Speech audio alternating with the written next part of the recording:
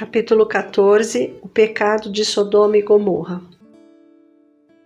Entre as cidades do Vale do Jordão estava Sodoma, que era como o jardim do Senhor. Gênesis capítulo 13, verso 10. Por sua fertilidade e beleza. Ricas plantações se espalhavam pelos campos, ao lado dos rebanhos e do gado que cobriam as colinas ao redor.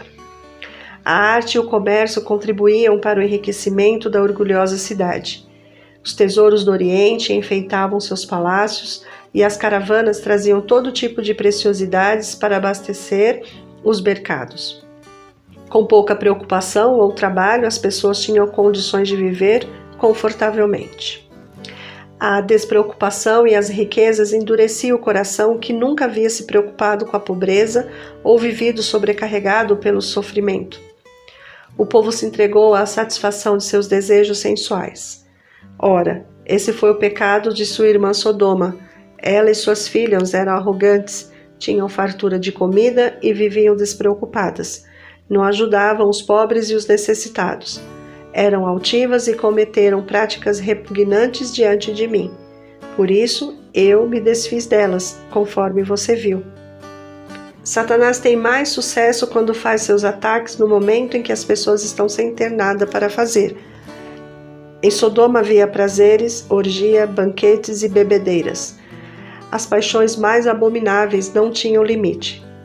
O povo não apenas desafiava abertamente a Deus e a sua lei, mas também se divertia com a violência.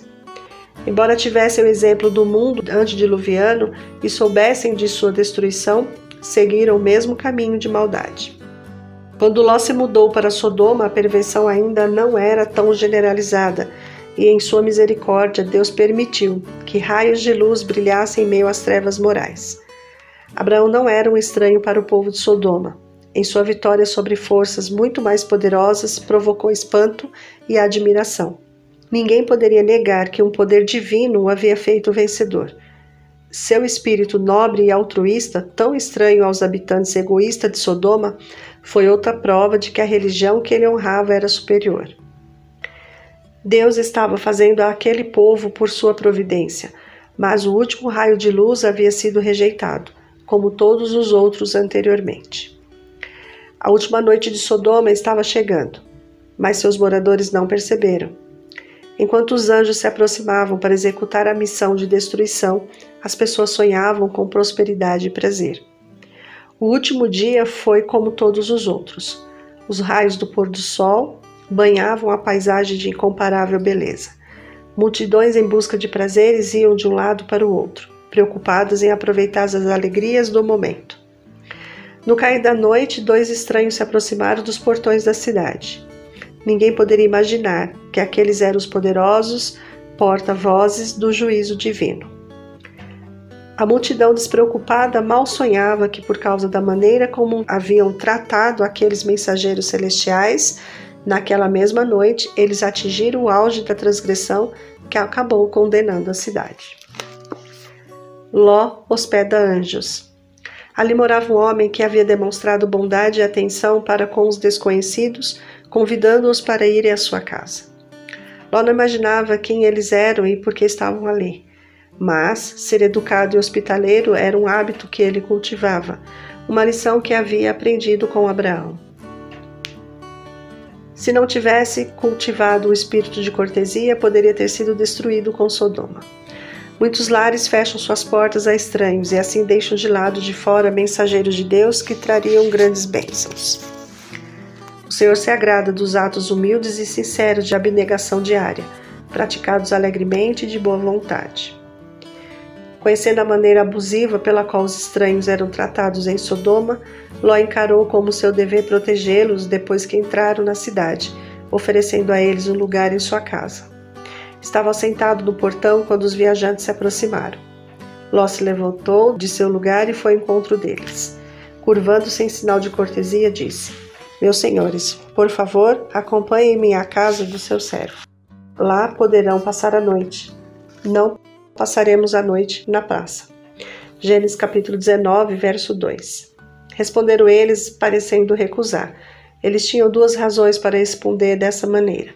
provar a sinceridade de Ló e parecer que desconheciam o caráter dos habitantes de Sodoma, como se pensasse que era seguro ficar na rua à noite. Ló insistiu em seu convite até que concordaram e foram com ele para casa. A hesitação dos estrangeiros e a insistência de Ló atraiu a atenção, e à noite, antes que se acomodasse, uma multidão pervertida e descontrolada se reuniu ao redor da casa. Um grupo imenso, tanto de jovens como de velhos, todos tomados pelas paixões mais deprazíveis. Os estranhos perguntavam a respeito do caráter da cidade, quando em vaias e zombarias a multidão começou a gritar, exigindo que os homens fossem levados para fora. Ló saiu para tentar convencê-los. Não, meus amigos, disse ele, não façam essa perversidade. Gênesis capítulo 19, verso 7. Ele usou o seu termo amigos no sentido de vizinhos, esperando ganhar a confiança deles. Mesmo assim, a ira deles se tornou como o rugido de um furacão. Eles zombaram de Ló e ameaçaram tratá-lo pior do que tinham pensado em fazer com seus hóspedes. Eles o teriam feito em pedaços se os anjos de Deus não os tivessem livrado. Os mensageiros celestiais agarraram Ló, puxaram-no para dentro e fecharam a porta. Depois feriram de cegueira os homens que estavam à porta da casa, dos mais jovens ao mais velho, de maneira que não conseguiam encontrar a porta. Gênesis capítulo 19, verso 10 a 11. Se não tivessem sido atingidos por cegueira dupla, sendo entregues à dureza do seu coração, Deus os teria acabado de tal forma que desistiriam de fazer o que pretendiam. Os pecados revelados naquela noite não eram maiores do que as muitas noites anteriores, mas a misericórdia de Deus, durante tanto tempo desprezada, cessou finalmente de batalhar. Os fogos da vingança de Deus já estavam prontos para serem acesos. Os anjos revelaram a Ló e o objetivo de sua missão. Estamos para destruir esse lugar. As acusações feitas ao Senhor contra este povo são tantas que ele nos enviou para destruir a cidade. Gênesis capítulo 19, verso 13. Os estrangeiros a quem Ló havia tentado ajudar prometeram protegê-lo e também salvar toda a sua família, que deveria fugir daquela ímpia cidade. A multidão se cansou e foi embora. Então Ló foi avisar seus filhos. Saiam imediatamente deste lugar, porque o Senhor está para destruir a cidade. Gênesis capítulo 19, verso 14. Eles riram e disseram que aquilo não passava de superstição. Suas filhas foram influenciadas pelos maridos. Não viram nenhum sinal de perigo. Eles tinham muitos bens e não acreditavam que a bela Sodoma seria destruída. Ló perde tudo. Ló voltou muito triste para casa, dizendo que, mesmo apelando, não havia conseguido convencê-los. Então os anjos lhe disseram que ele deveria chamar a esposa e as 2 filhas que ainda estavam em casa para deixarem a cidade. Apesar da urgência, Ló estava demorando. Ele não tinha uma noção real dos vícios degradantes praticados naquela cidade depravada. Não percebia a terrível necessidade de que o juízo de Deus precisavam colocar um fim ao pecado. Alguns de seus filhos se apegaram a Sodoma e o pensamento de deixar aqueles a quem tanto amava na terra parecia insuportável. Era difícil abandonar sua casa luxuosa e toda a riqueza adquirida durante toda a vida, para sair dali das mãos vazias, sem nem mesmo saber para onde ir. Confuso e muito triste, ele estava demorando demais. Se não fosse pelos anjos, todos eles teriam morrido. Os mensageiros celestiais o tomaram pela mão, também a sua esposa e as filhas, e os levaram para fora da cidade. Em todas as cidades da planície, eles não conseguiram encontrar nem mesmo 10 pessoas justas. Em resposta à oração de Abraão, o único homem que temia Deus foi tirado às pressas para não ser destruído. Com grande firmeza foi dada a ordem: fuja por amor à vida, não olhem para trás e não parem em lugar nenhum da planície. Fuja para as montanhas ou você será morto. Gênesis capítulo 19, verso 17. Lançar um olhar mais demorado sobre a cidade, parar por um momento que fosse, arrependidos por deixar seu lar tão bonito, teria-lhes custado a vida. As violentas manifestações dos juízes divinos estavam apenas aguardando que esses pobres fugitivos pudessem escapar com segurança. Ló, confuso e aterrorizado, argumentava que não poderia fazer o que os 2 visitantes haviam lhe dito. Morando naquela cidade má, sua fé havia se tornado fraca. O príncipe do céu estava ao seu lado, mesmo assim, Ló suplicava por sua vida, como se Deus, que antes demonstrou tanto amor por ele, não mais o guardasse. Ele deveria ter confiado totalmente no mensageiro divino. Aqui perto há uma cidade pequena. Está tão próxima que dá para correr até lá. Deixe-me ir para lá, mesmo sendo tão pequena. Lá estarei a salvo. Gênesis capítulo 19, verso 20.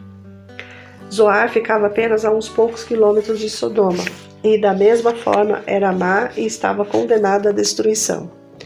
Ló pediu que ela fosse poupada, insistindo que esse era apenas um pequeno pedido.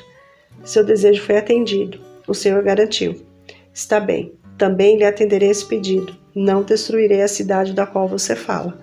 Gênesis capítulo 19, verso 21. Novamente foi dada a ordem para que apressassem, pois a terrível tempestade de fogo não demoraria muito a cair. Um dos fugitivos olhou para trás, para a cidade condenada, e se tornou um monumento do juízo de Deus. Se o próprio Ló tivesse obedecido de fugido para a montanha sem fazer objeção, sua esposa também poderia ter escapado. Seu exemplo a teria salvado do pecado que selou sua condenação. Sua relutância fez com que ela desse pouca importância à advertência divina. Embora seu corpo estivesse na planície, seu coração tinha ficado em Sodoma. Por isso ela morreu com a cidade. Ela se rebelou contra Deus porque seus juízos envolveram seus bens e os seus filhos na destruição. Achava que Deus tinha sido muito severo com ela, ao exigir que toda a riqueza que eles demoraram tantos anos para acumular fosse destruída. Em vez de aceitar o livramento com gratidão, presunçosamente olhou para trás com um imenso desejo de continuar vivendo o mesmo estilo de vida daqueles que rejeitaram o conselho divino. Há cristãos que dizem: não quero ser salvo a menos que minha esposa e filhos sejam salvos comigo. Acho que o céu não seria céu sem a presença daqueles a quem tanto amam.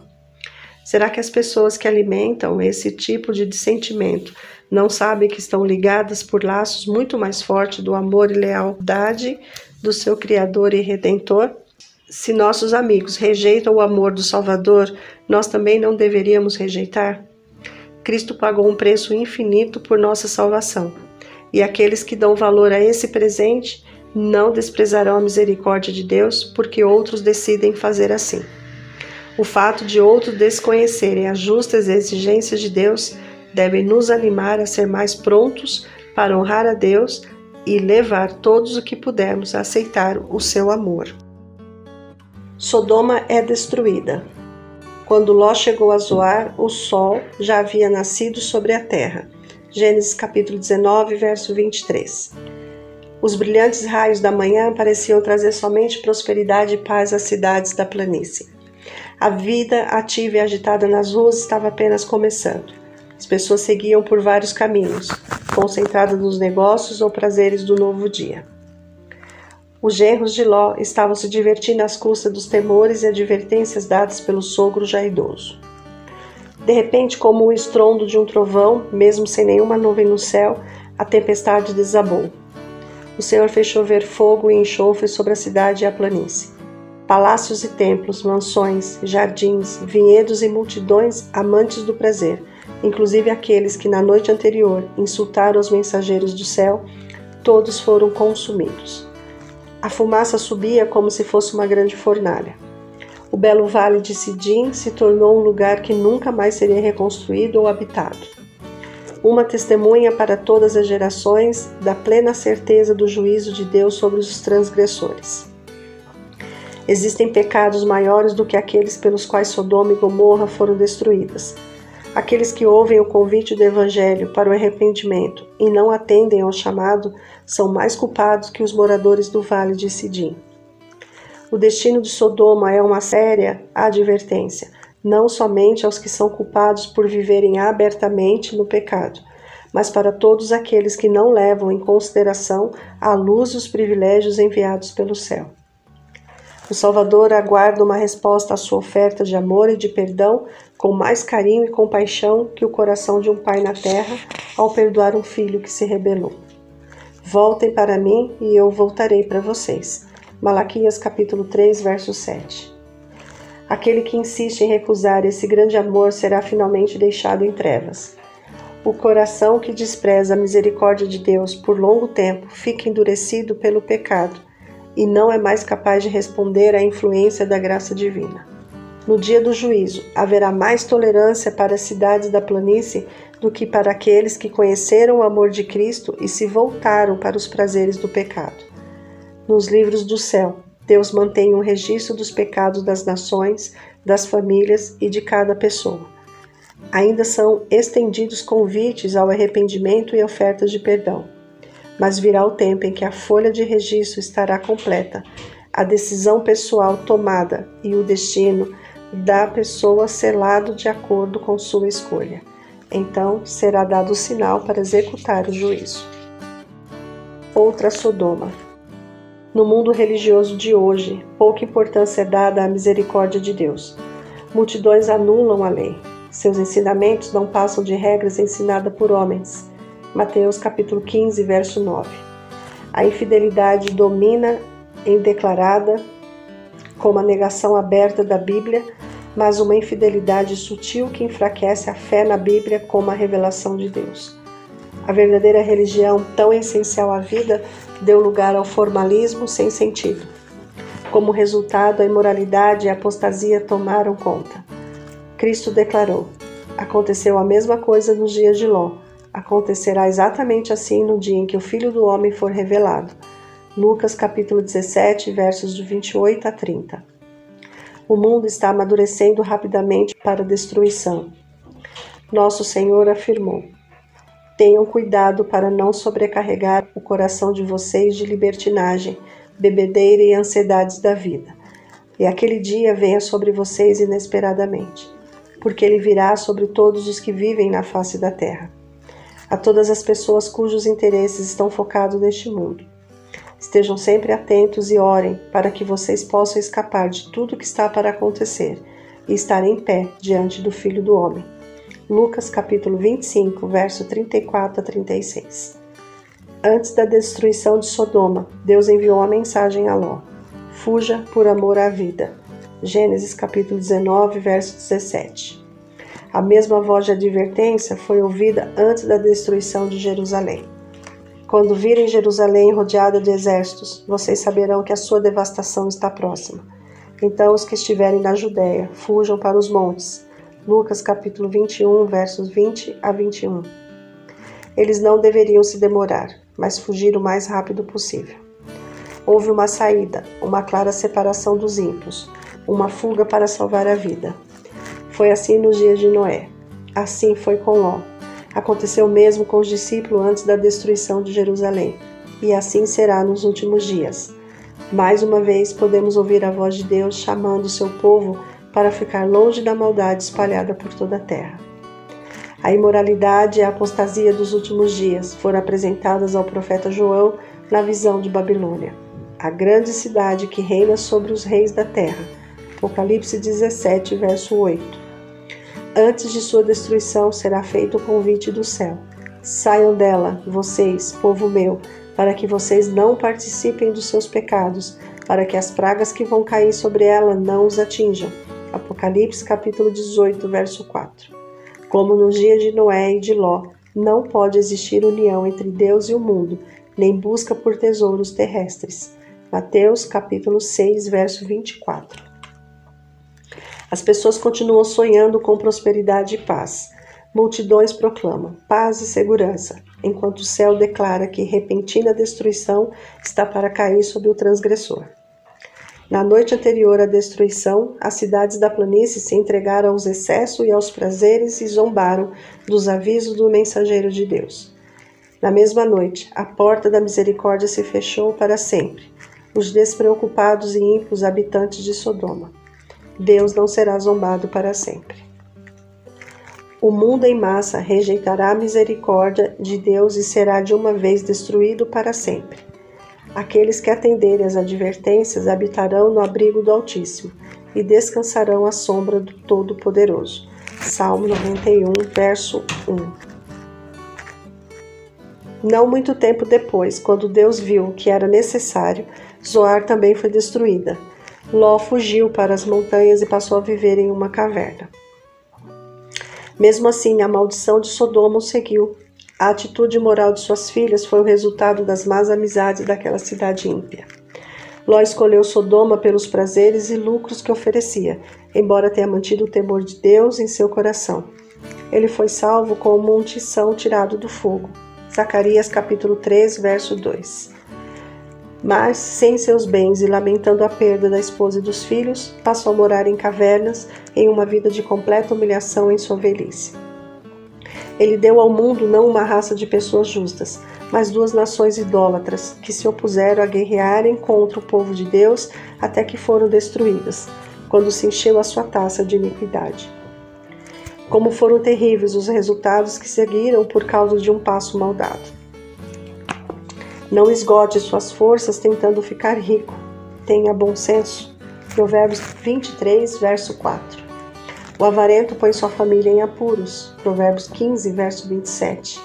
Os que querem ficar ricos caem em tentação, em armadilhas e em muitos desejos descontrolados e noviços, que levam os homens a mergulharem na ruína e na destruição.